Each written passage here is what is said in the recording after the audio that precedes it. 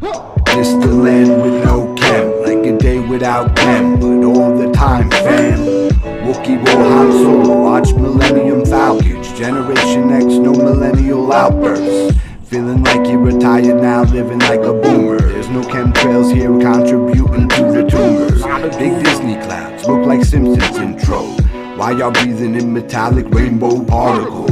No fluoridated rain in the watering holes. The air quality here feels like how New York was 30 years ago, before the land got hit with the chembows. Overcast skies by Brookhaven lab dough, while I'm breathing in air that's tropical, not congested in the city or mastic land rural.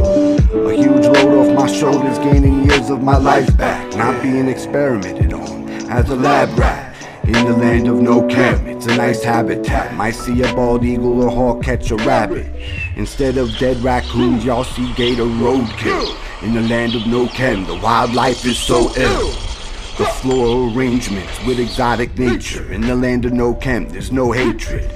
Laid back, relaxing in traffic jams, but New Yorker might catch road rage on a vacation. But never mind the tourists living as a resident. In the land of no chem, barium, aluminum, sediment. Can actually admire a sunrise or sunset, cause there's no geoengineered ripples, electromagnetic.